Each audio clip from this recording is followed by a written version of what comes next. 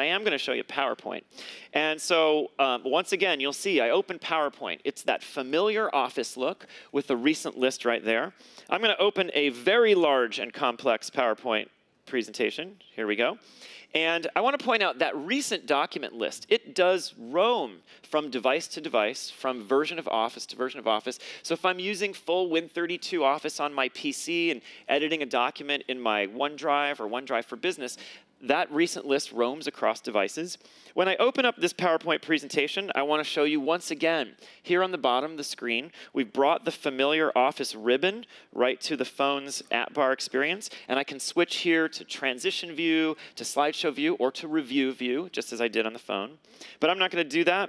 Instead, I want to show you how great a PowerPoint presentation can look when it's projected using any of the recent phones, which have hugely powerful processors and very capable graphics parts. So in this case, I'm going to pan through this, and you'll see, watch the screen, how smooth the animations and transitions are. That's an on-slide animation. I'm going to keep going. You'll see the hardware-accelerated slide transitions, and then again, a slide animation. And once again, hardware-accelerated transitions, slide animations. And all of that I'm doing today with a wire just because we have lots of people doing wireless in here. But of course, we support Miracast, so you can present wirelessly.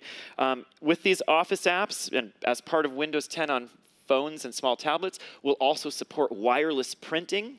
So we think this version of Office, tailored for Windows 10 on touch devices, will give people a very complete, easy-to-use, consistent cross-device productivity experience.